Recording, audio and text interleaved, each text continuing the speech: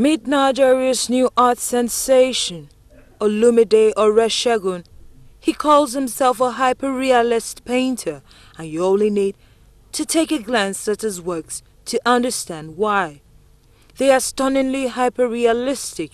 You will think they are photographs until you take a very detailed and deliberate look.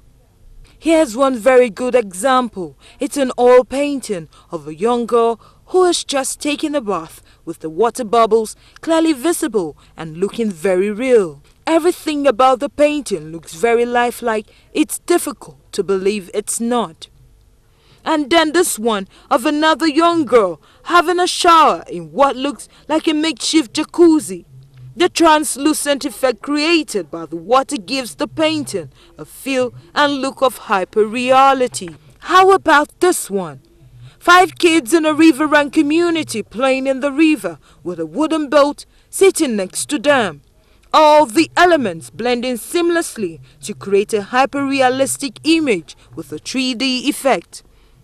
The majority of people that sees some of these works might think I just do some digital stuff. It's like a passion to me. It's something I love doing. Olumide began his painting at a very early age, long before he went to the famous Yaba Technology in Lagos to pursue a higher national diploma in fine art. He only set out as a professional artist 8 years ago, but his works hardly gives that impression. Water and children are consistent themes in his work. He says there is a reason for it. Used to children, and at the same time, when I was a kid, I used to go to riverine area and see children playing. And I also like water.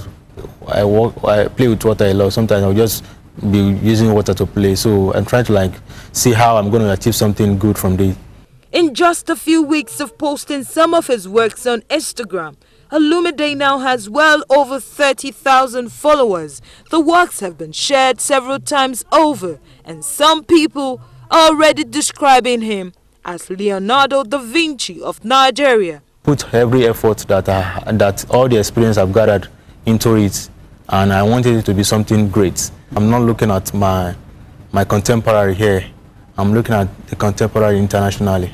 It might sound like a tall dream, but Olumide is a very determined artist who continues to push himself to the limit to channel hyper-realistic paintings.